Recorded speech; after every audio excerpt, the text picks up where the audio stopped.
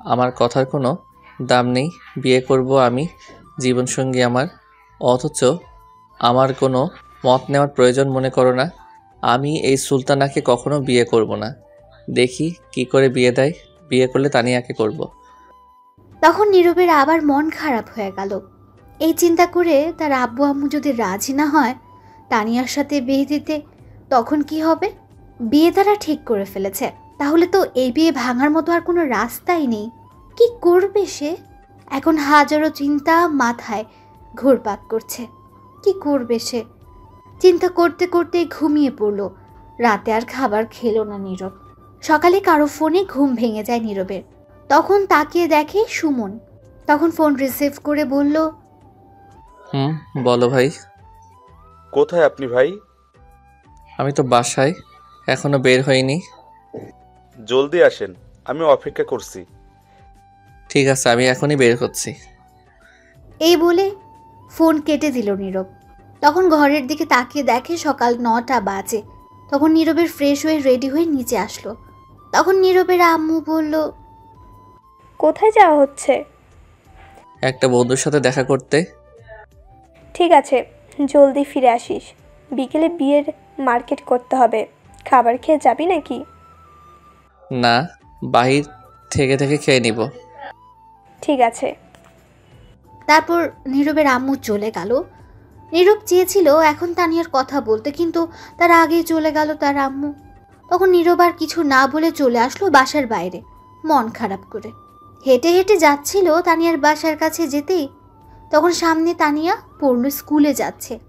তখন নীরবকে দেখে তানিয়া আর দৌড়ে এসে তানিয়া বলল, আমার জান কোথায় যাচ্ছে? নীরব তখন মন খারাপ করে উত্তর না দিয়ে হেঁটে হেঁটে যেতে লাগলো। তখন তানিয়া আবার বলল, কি হলো বলো, কোথায় যাও আমার জান? তখন নীরব মন খারাপ করে বলল, একজনের সাথে দেখা করতে যাচ্ছি। কি? কার সাথে? কে সে, ছেলে নাকি মেয়ে? সে ছেলে, তার নাম সুমন। না, আচ্ছা, তোমার কি হয়েছে বলো তো? এমন মন খারাপ করে কথা বলছো কেন? কি হয়েছে তোমার? কিছু হয়নি, এমনি ভালো লাগছে না। তুমি স্কুলে যাও, ক্লাসের সময় হয়ে যাচ্ছে। ঠিক আছে, যাচ্ছি, কিন্তু যাওয়ার আগে একটু হাসি দাও আমার জান। আমি দেখে যাই, নয়তো আমারও মন খারাপ থাকবে। হি হি হি, পাগলি কোথাকার। যাও স্কুলে এখন। যাচ্ছি। তোমার এই হাসিটুকু যথেষ্ট আমার মন ভালো করার জন্য। তাহলে আমি আসি। যাও। আজ তো তাহলে স্কুল থেকে আসার সময় তোমাকে পাবো না। না, আসতে লেট হবে আমার। এখন তুমি যাও জলদি। ঠিক আছে, যাচ্ছি। তখন তানিয়া চলে গেল আর নীরব মন খারাপ করে হাঁটতে লাগলো। যতই হাসার চেষ্টা করুক, মন খারাপ থাকলে তো আরো কষ্ট দেয়। এখন আর তার আগের হাসির ফিলিংস আসে না। তার প্রিয় মানুষটি সে পাবে না, এই ভেবে আরো মন খারাপ হয়ে গেল। তখন চিন্তা করতে করতে একটা গাড়িতে গিয়ে উঠল। কিছুক্ষণ পর তা যেতে লাগলো। বেশ কিছুক্ষণ পর যমুনা ফিউচার পার্কের সামনে চলে আসলো। তখন নীরব সুমনকে কল দিল। রিসিভ করার পর বলল, আমি চলে আসছি। কোথায় আপনি? 1 মিনিট দাঁড়ান আপনি, আমি আসছি। আপনি কোথায় দাঁড়িয়ে আছেন? এই তো গেটের সামনে নীল শার্ট পরে দাঁড়িয়ে আছি। দেখতে পেরেছি। তখন সুমন নীরবের সামনে আসলো আর বলল, আমি সুমন ভাইয়া। আমি নীরব। চলুন রেস্টুরেন্টে কিছু খেয়ে নেই আগে, তারপর সেখানে বসে কথা বলা যাবে। ঠিক আছে, চলুন। তারপর একটা রেস্টুরেন্টে নিয়ে গেল, ভিআইপি ক্যাবিনে। সেখানে তার আরও কিছু ফ্রেন্ড আছে, তাদের সাথে পরিচয় করিয়ে দিল। সেখানে আরেকটা মেয়ে আছে, তার বান্ধবী বলল। তারপর সবাই খেয়ে নিল। খাওয়া শেষ করে নীরব বলল, কিসের কথা জানি বলবে, এখন বলো। ঠিক আছে বলছি, আমি বলি আপনি শুনেন, তারপর আপনি বলবেন। ঠিক আছে, বলুন। একদিন ফেসবুকে ঘোরাঘুরি করছি, তখন মেসেঞ্জারে একটা মেসেজ আসে, আই লাভ ইউ লেখা। আমি খুব অবাক হয়ে গেছি এটা দেখে। একটা মেয়ের আইডি থেকে আসছে। আমি বিশ্বাস করতে পারছিলাম না। তখন আমি তাকে জিজ্ঞেস করলাম এটা কেন লিখছে। তখন সে উত্তর দিল, ট্রুথ ডেয়ারের পাল্লায় পড়ে সেই মেসেজ দিতে হয়েছে। তখন আমি বুঝতে পারছি এটা মজা করেছে। তখন তার সাথে কথা বলতে চাইছিলাম আরও, কিন্তু আর উত্তর দিল না। 3 দিন পর উত্তর দিল। তখন তার সাথে একটু কথা বললাম। একটু একটু কথা বলতে বলতে প্রায় প্রতিদিনই কথা হতো। তারপর থেকে আমরা এক পর্যায়ে বন্ধু হয়ে যাই। তখন একটা মজার ঘটনা ঘটে। আমি যে স্কুলে পড়তাম সেও সেই স্কুলেই পড়তো, এমনকি একই ক্লাসে আমরা, কিন্তু তার ফেসবুকে ছবি না থাকায় চিনতে পারিনি। আমরা তখন ক্লাসে 9ম শ্রেণীতে পড়তাম। আর একটা কথা, আমার আইডিতে কোনো ছবি ছিল না। আমি নতুন খুলেছি আইডি, তাই চিনতে পারিনি। আমরা স্কুলেও ভালো বন্ধু ছিলাম। তখন তো আরও ভালো বন্ধু হয়ে যায়। এই বন্ধুর সম্পর্ক থাকে 1 বছর। 10ম শ্রেণীতে ওঠার পর সে প্রপোজ করে। আমিও আর না করতে পারিনি, কারণ আমিও পছন্দ করতাম। তারপর আমাদের রিলেশন চলে 1 বছর। কলেজ যাওয়ার পর 2 পরিবারকে না জানিয়ে কাজে অফিসে গিয়ে বিয়ে করে নেই। আমার বন্ধুরা সাক্ষী আছে, এমনকি ছবি আছে, বিয়ের কাগজ আছে। সে বলেছিল ভার্সিটিতে উঠলে সবাইকে বলবে বিয়ের কথা আমাদের, তাই আমিও আর কাউকে বলিনি। তারপর যখন কলেজে উঠি, কিছুদিন যাওয়ার পর আমার সাথে কথা বলা বন্ধ করে দেয়। হঠাৎ করে এই কলেজ থেকে অন্য কলেজে চলে যায়। আমি হাজারবার চেষ্টা করছি কি হয়েছে জানার জন্য, কিন্তু বলেনি।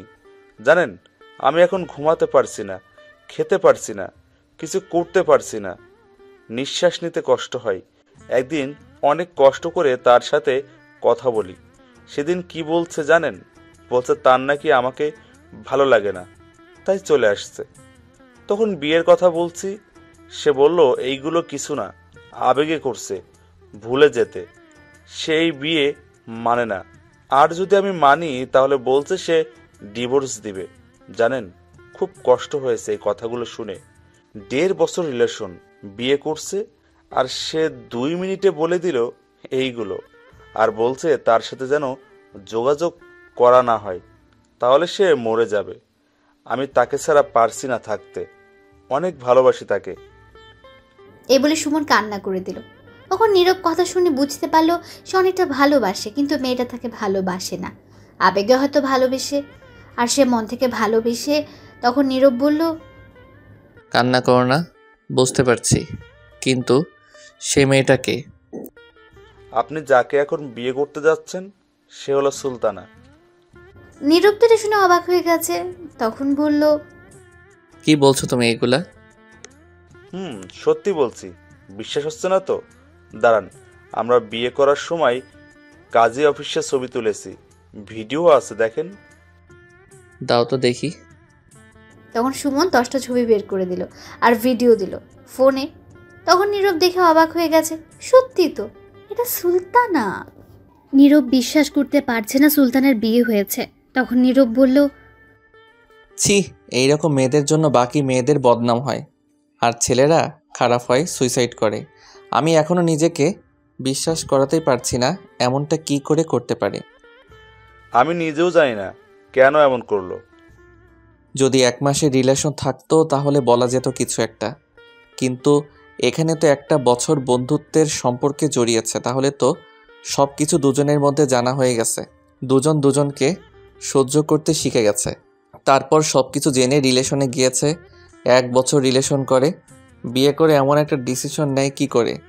এখন একে যেটাই বলি না কেন মুখের ভাষায় সেটাই কম হবে। যে মেয়েটা 1 বছর এত ভালোবাসা পেয়ে বিয়ে করে থাকিনি, সেই মেয়ে কি করে আমার কাছে থাকবে বিয়ের পর সারা জীবন? তার মানে এটাই বুঝতে পারা যায় সে আরেকজনকে পেলে আমায় ফেলে চলে যাবে। ভাই, কিন্তু আমি খুব ভালোবাসি ওকে, আমি থাকতে পারবো না তাকে ছাড়া। সে যেমনই হোক, প্লিজ তাকে আমার করে দিবেন, আপনার পায়ে পড়ি। এই না না, ছি ছি, কী করছো তুমি এটা? তুমি আমার বড়, আর তুমি আমার পায়ে ধরছো কেন?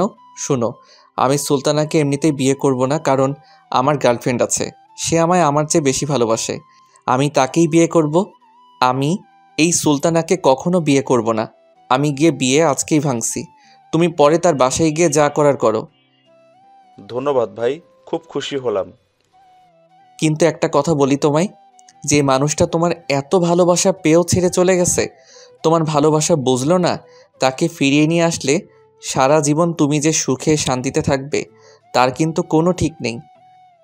কি করবো ভাই, আমি তাকে ছাড়া একটি মুহূর্তের জন্য থাকতে পারছি না। তাকে ছাড়া একটুও ভালো নেই। রাতে ঘুমাতে পারছি না, খেতে পারছি না, কিছুই করতে পারছি না। খুব কষ্ট হচ্ছে, নিঃশ্বাসটাও ঠিক মতো নিতে পারছি না। সে যেমনই হোক, তাকে আমার প্রয়োজন। ভালোবাসা জিনিসটাই এমন, যার প্রতি একবার মায়ায় পড়ে যায় তাকে ছাড়া কিছুই বুঝতে চায় না। হুম। আচ্ছা, তোমার ছবিগুলো আর ভিডিওগুলো লাগবে আমার বিয়ে ভাঙতে, দিতে পারবে? নিয়ে যান, সমস্যা নেই।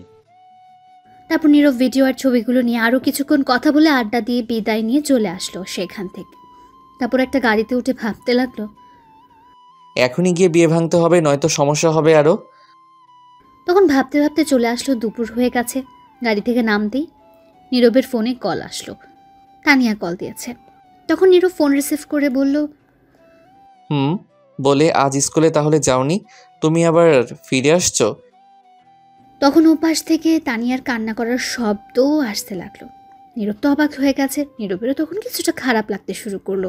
তখন বলল, কি হয়েছে তোমার, কাঁদছো কেন? আমি ফাঁসি দিয়ে মরতে যাচ্ছি।